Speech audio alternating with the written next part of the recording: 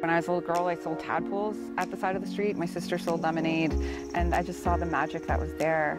When I started dating Liam, he also had a lot of the same passions, and from there, we also wanted to make a difference and have purpose in our work. We started selling plants. I was in school for it, and here we are today. We grow over 150 to 200 different species. We try to grow our species from seed as much as possible to make good, strong genetics.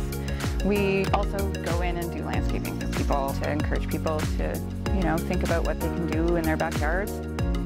I really believe in planting native plants and providing for wildlife. Every time we do a garden, I feel good knowing that, the native plants I've grown are going to grow out there, feed wildlife, and then potentially seeds from those plants are going to grow somewhere else and feed more wildlife.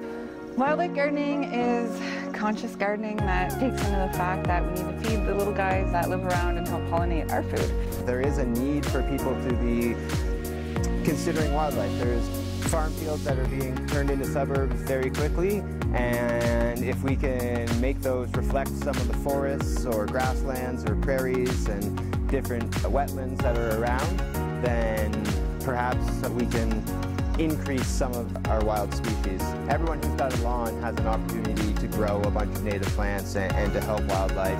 You can grow food for yourself as well, but growing food for wildlife is an awesome thing for humans to do, because the bigger our cities get, the more we're going to want, healthy ecosystems. I'm Liam Kijewski. And I'm Bradford. And together we run Wildlife Gardening.